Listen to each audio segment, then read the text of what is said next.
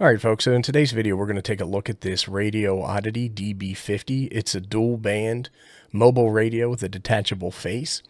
For the folks that are not in the know, this is a rebranded radio from Anytone, and it is the AT5888UV.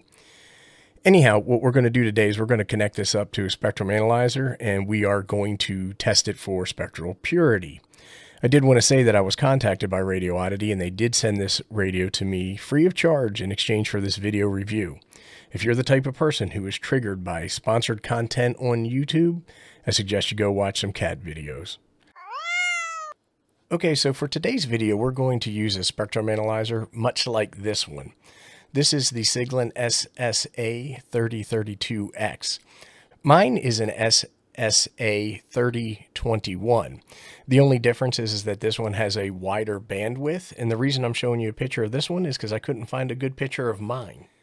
I wanted to quickly share a link to a website called Rapid Tables, and this allows me to convert watts to dBm. This radio can put out up to 50 watts, at least that's what it's advertised at. So when I convert that to dBm, it's 46.9 dBm. When we feed a signal into a spectrum analyzer, we need to make sure that we attenuate it to an appropriate level that can be handled by the spectrum analyzer. So what I've done is I've added 60 dB of attenuation to cancel this out and give me around negative 10 dB going into my spectrum analyzer, which it can handle for this particular test. And this is the setup that we are going to be using. So I have the radio itself connected up to my Astron power supply, and then the output of the radio comes in and goes through what I call the big ass attenuator, and that is the thing that looks like a dummy load on the left hand side of the screen. Coming out of that, I have back-to-back two 10 dB attenuators. Now the big ass attenuator can handle 100 watts, so it can handle the power output, and it attenuates the signal 40 dB. And then each one of those 10 dB attenuators adds another. So we have 60 dB of total attenuation. And then you can see the coaxial cable comes out of those attenuators and goes into the RF input on the Siglent spectrum analyzer. Not to bore anybody, but these are the rules from the FCC. And so the top one is what we're going to be doing for any signal that is over 25 watts. And basically it says that for any frequency between 30 and 225 megahertz, any spurious emissions must be 60 dB below the mean power of the fundamental. The fundamental is our transmitted signal. In this case, it's going to be 146.52 megahertz. And then the second one says for any transmitter having a mean power of 25 watts or less, so that would be our medium 2 and medium 1 and low settings, the mean power of any spurious emission supplied to the antenna transmission line must not exceed 25 microwatts, which is negative 16.02 dBm, and we'll have a line marking that on our grid on our spectrum analyzer, and it must be at least 40 dB below the mean power of the fundamental emission. Okay, so here's the remote control session of the spectrum analyzer, and a couple of things I wanted to point out. We do have our frequency configuration, and down here you can see the start and the stop up here. So we are going to sweep from 0 hertz all the way to 1.5 gigahertz. And I want to take a quick look at the amplitude. Here you can see a reference level offset of 60 dB to account for our attenuator. And the last thing is I want to go over to bandwidth. So our resolution bandwidth is set to 300 kilohertz, and that gives us a little bit lower noise floor. If you look at the screen here, the table or the graph, you can see we have a blue line, and that represents our 25 microwatts or negative 16.02 dBm, which is a low cutoff threshold for transmissions below 25 watts. That blue line does not come into consideration for transmissions above 25 watts. And remember, this radio is a dual band radio, and that means that it transmits on 2 meters and 70 centimeters. For 2 meters, we are 144 megahertz through 148. And then for 70 centimeters, we are in the 440 megahertz range. So we are only going to be testing for 2 meter band because that is the only specification that applies for this particular radio. Now what I'm going to do is I'm going to go over to my trace, and then I'm going to set this for a max hold. And I do that so I don't have to keep transmitting the entire time. And so we have now captured 2 spikes. The one with marker number 1 is our fundamental transmission at 146.52 megahertz. And then the second one is a marker number 2, and that is actually for a harmonic.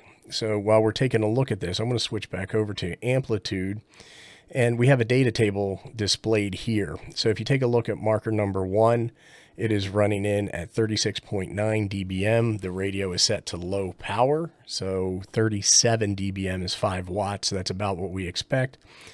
And then marker number 2 is a delta marker to number 1, and it is 45 dB below marker number 1, which meets the first part of our criteria for success, but that is above that blue line, and that means that this radio does not pass the spectral purity test for 2-meter band.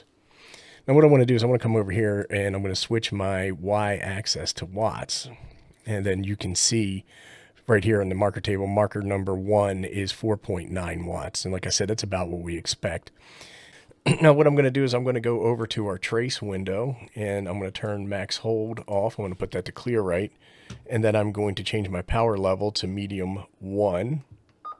Actually medium 2, I'm sorry. That's the next one up. And what we're going to do now is we're going to start transmitting and we're going to go ahead and do a capture. But I am going to change this back to max hold.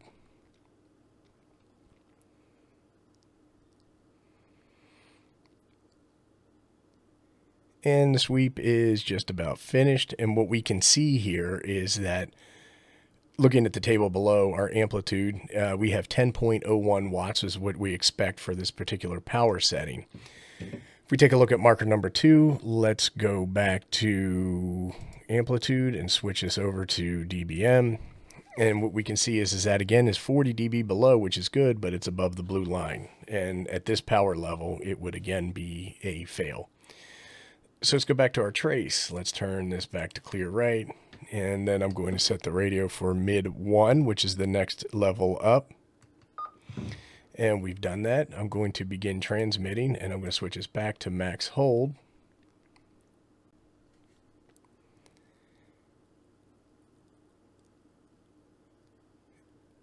And there we have our readings. And let's go over, and again, this you can see it's above the blue line, so it's a fail again. And let's go over to our amplitude window, and we'll switch this to watts. And we are at around 21.96 watts, so it's again below 25. So that's where that regulation comes in. And let's go back over to our trace. Let's turn off max hold. And then I'm going to set the radio to high power. Radio set for high power. I am now transmitting. Let me set this back for max hold.